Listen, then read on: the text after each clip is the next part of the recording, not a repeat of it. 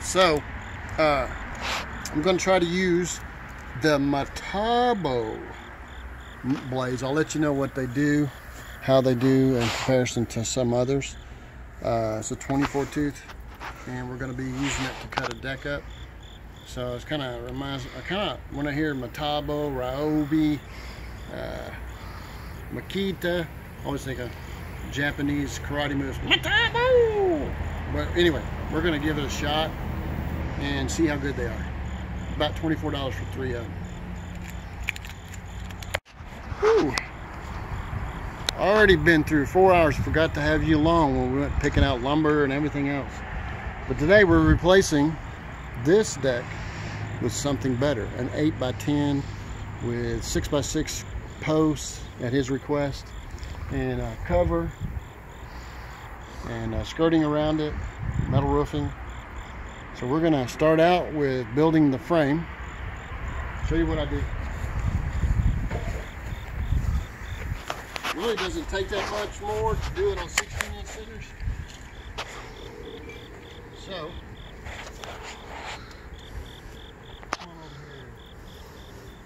1.5 inches there. I want 16 on center, so go back 3/4. 16's the center.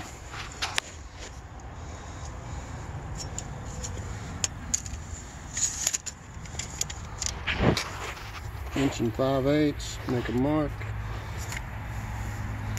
and then start from this one. Remember, this is 16-inch on center, and then back 3/4, and then inch and 5/8. Okay. 16, 32,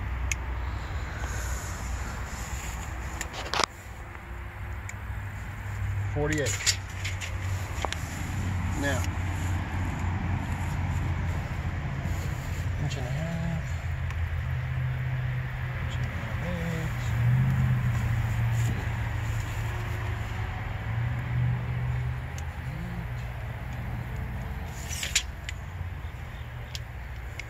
16, 32.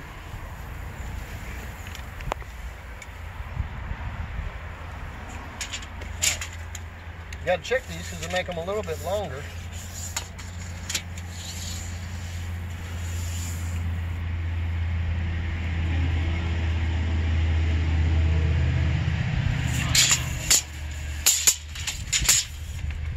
What I'm going to do from here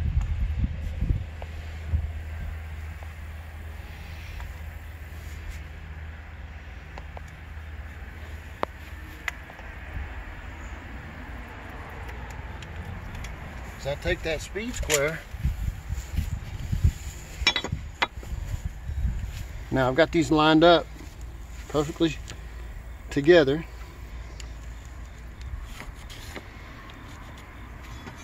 And I transfer it over to the other one. That way I got both of them laid out the same.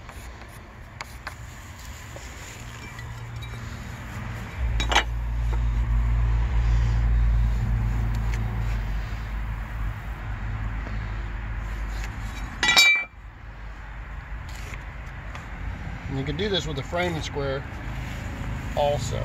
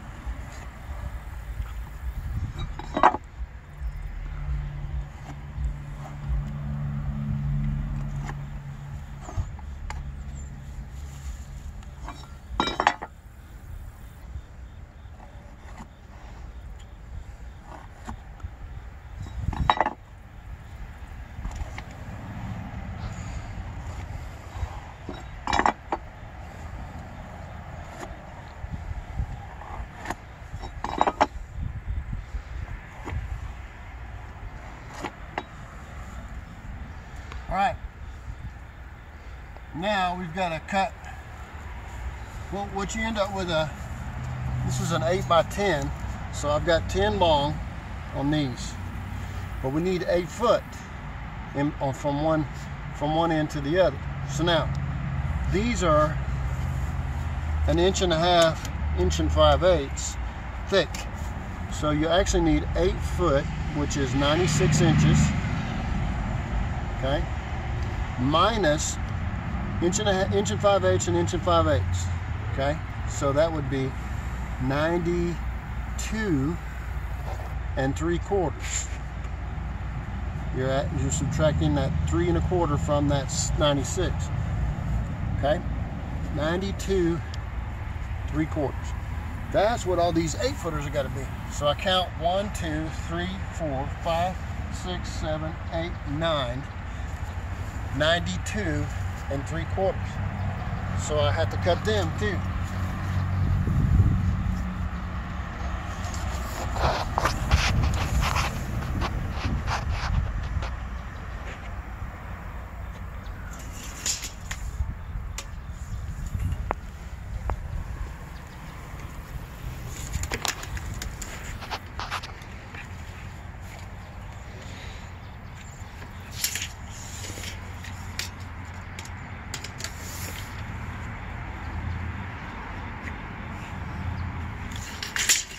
Arrow, point being where the mark needs to be squared from. If I was having problems seeing it, what I would do is put a circle around it so I know where it is.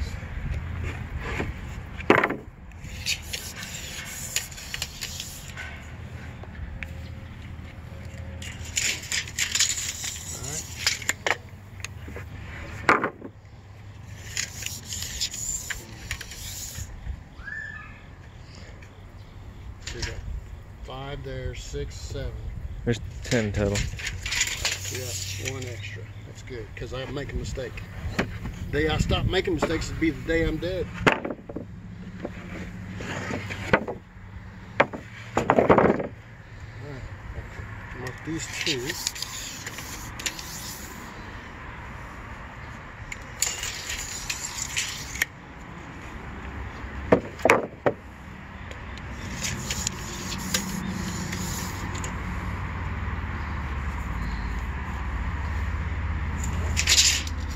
Then I use the square on that.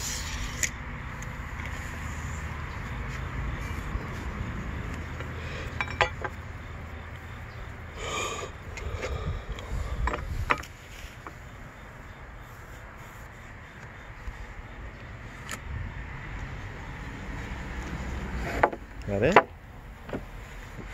We gotta cut them all. Alright, so we cut them all off. They need to be cut off. Line them up per the marks and put this 10 footer on this end, that one on that end. Now we're going to line them up on those marks, make sure they stay level here, and put screws in them.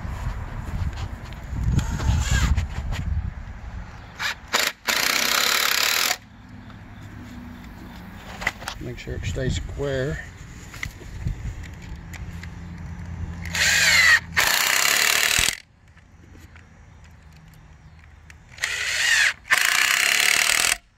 Get both ends first, that way I can just slip the others in between.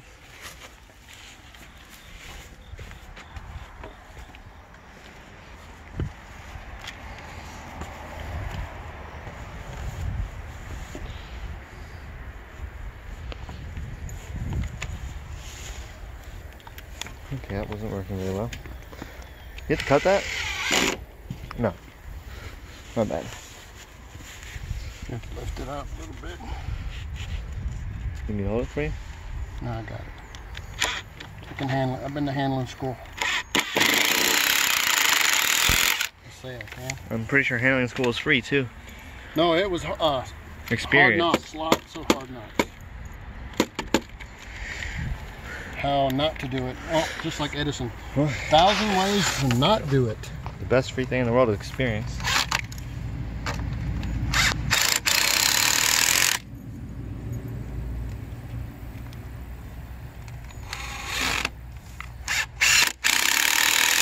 Love that impact. Makes me look better than what I actually am.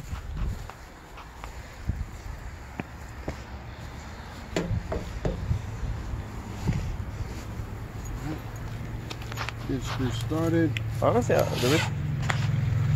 the reason why I like Ryobi so much is because the battery is so easy. You push it all over. Is that open on the bottom? That or pull it this way.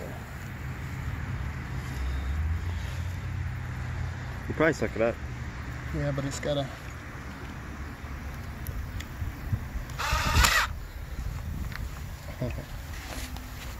This is twisted.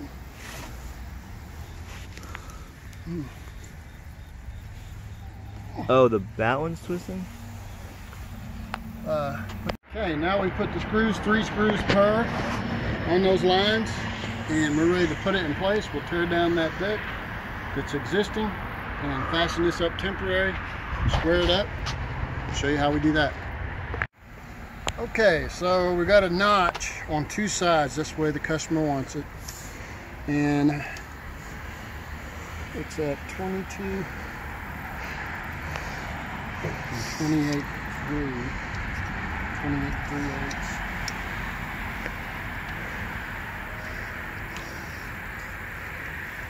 That's on one side.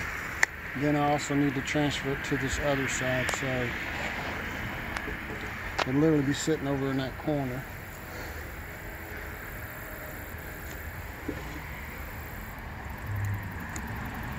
Now, I only want it to be 1 5/8 or so. So what I normally do is I set my saw like 1 3/4 in depth.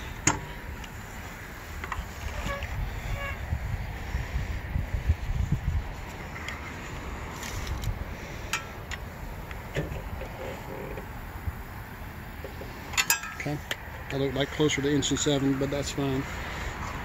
And then I start cutting in small.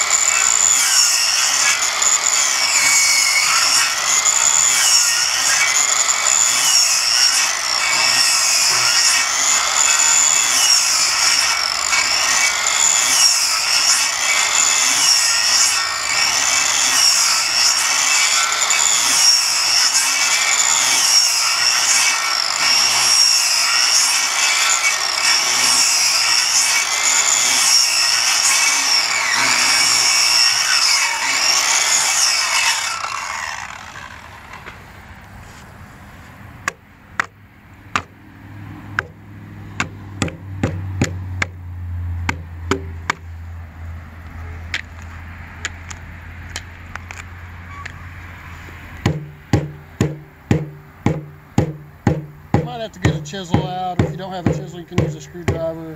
You can also use a saw blade a little bit. But in this case, it's pine and it's not got no knots in it, so it's coming up pretty good.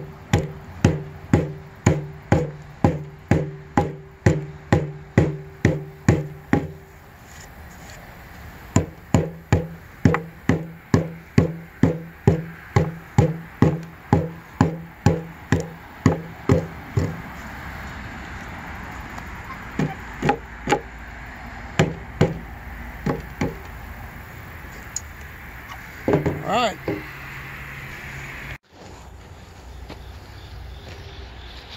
3, 2, 1. 3, 2, 1. The Metabo blade has done well. It's not a bad investment. I think it drags a little bit, but it cuts well, and it's held its edge for quite a while now. We've cut a lot with it, so it's not going to be a bad investment for you to buy. I think it'd be a good one. So Metabo blades are good. All right, we worked very late, and we got back here late. That's how we made up for it. No, actually, we were doing work that was dirty, nasty, and didn't want to, you know, video that and show you guys that. It was dirty and nasty. Too dirty and too nasty. It was working on sewer, a distribution box where you take one pipe out of the septic tank and then spread it out into several others. The distribution box had collapsed. We had to dig it out, clean it out. Wasn't gray water, it was black water. Nasty, nasty work. So we got here late to make up for being late yesterday, leaving like it was 7:30. So anyway, we did get a lot done.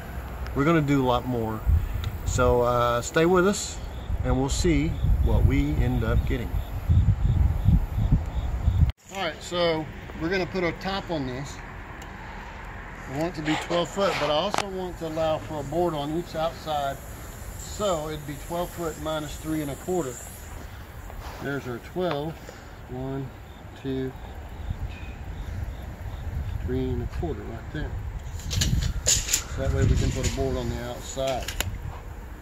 Make a cleaner look. So I'll take my speed square. Line these up here.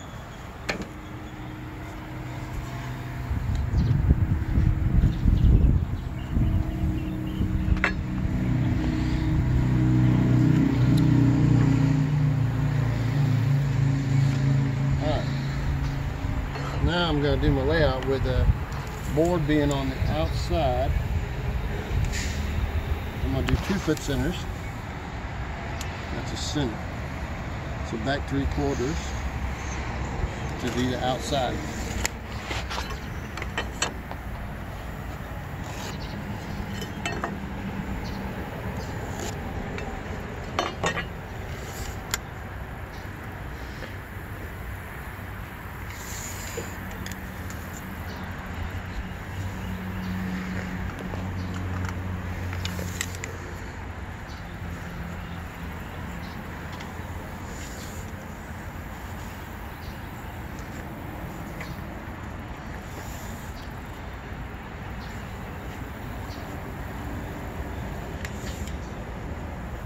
Okay.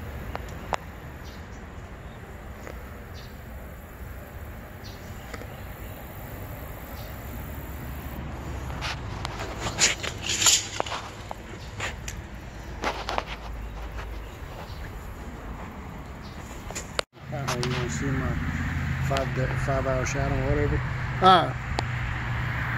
This is what happens after I sweated and we worked all day long as hard as we could. I'm sorry we didn't bring you with us,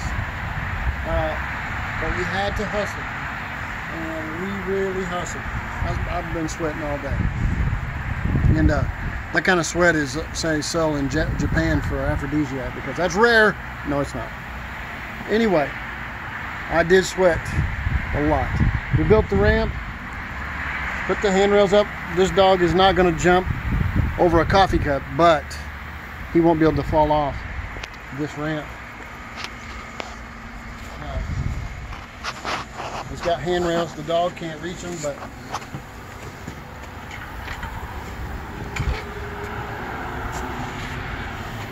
maybe we'll take you with us whenever the metal shows up. They decided to say they don't know when it's going to show up, sometime next week. But it's got gates on it so that they can feel a little more secure. And guess what? We're like the Beverly Hillbillies going home. No, that's the old deck. This is the new deck. Hopefully I can have one of these where I have you guys with me all the way. Hey, guess what? We're moving on up. On top of the world. Talking about being silly. Gotta have you with us. If you've been following us,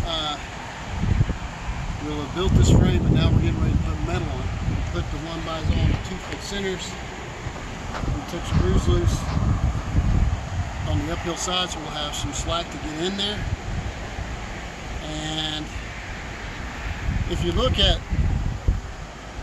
where that falls out at the grid, looks like we need to rip down the first one where it has two, if you notice, two of the small ribs. We need to cut on the inside of the second rib so that it'll look good all the way down. I want to go underneath the ribs that are already there and line up. So I'll have to use my electric shears, which I wasn't. Well, I might not have to. I may have to use a razor knife and cut, and then open up that cut and snap it. We'll see. But that's what we're going to do. We're going to slide underneath that metal so that water will come off that roof and then down here. Only thing we'll have to prepare for is a driving rain pushing water up underneath that metal. And we'll do that by sealing, put a bead of silicone along before we put the screws back on top of the roof that is on the house. So when we put the metal under, we'll run a bead of silicone, put screws through so that driving rain won't push all the way up. And we do get some winds here, 40, 50 mile an hour. I don't care how people say this climate is very predictable and easy. It's certainly not predictable. So bear with me and we'll show you as we go along.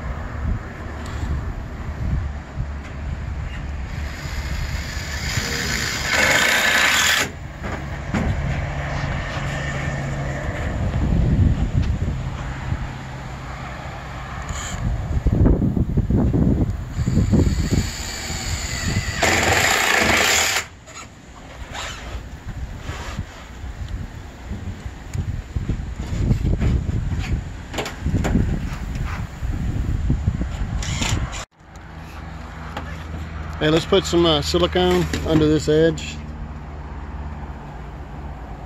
He's like, that's getting in my way. Hey, quit playing with the worm.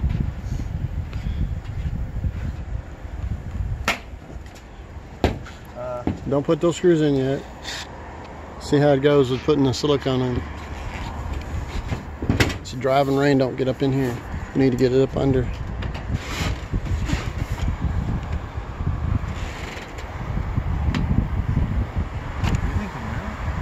Yeah. I don't want to worry about that rib. There ain't nothing coming out. It should be. I think there is. Yeah, it is. Right there. Oh, it's coming out. That's being pressed all the way. Take it back up. Poke a hole in it. Pull it all the way out. Poke a hole in it. Pull the top up.